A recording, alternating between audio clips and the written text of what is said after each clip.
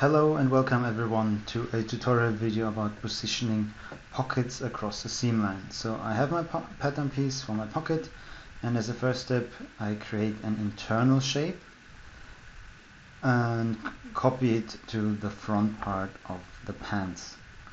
After I position it correctly, I will now choose the command add point to intersection and draw a line from the top to the bottom.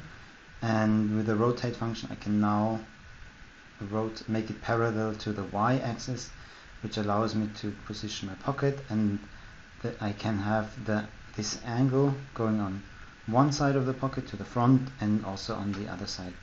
Now we have one point here on top that we have to delete because it moved slightly, and we just add another point to the intersection and have our reference points by that. As a next step, I will measure the distances and transfer the same length that you can see here also to the back part.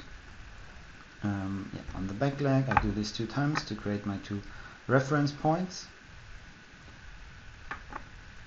and after I've done so I will draw a line from the top reference point to the bottom with the internal line tool, just to create the same a straight line that I can now once again rotate and make it parallel to the y-axis.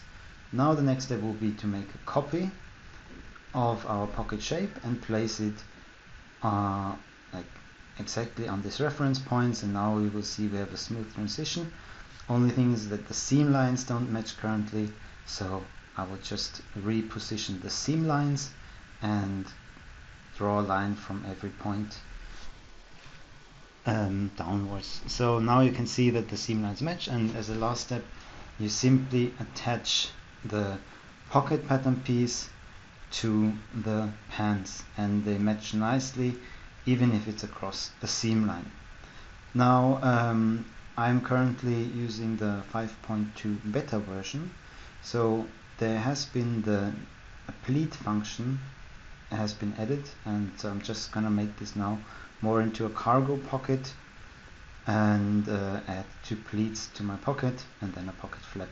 So I draw the arrow, and the seam lines and the fold angles have already been placed. Only in the top I just need to place my sewing lines, and with the sewing lines I just need to make sure that the sewing line type is turned, and you can see after I simulate it, it's nicely added and pleat and folded. In order to create the flap, I offset it as an internal line and trace the shape as a pattern piece, which I can then just simply shorten and modify a bit and then sew to the created internal lines. With the superimpose I command, it automatically positions itself. I drag it a bit out, and here we go.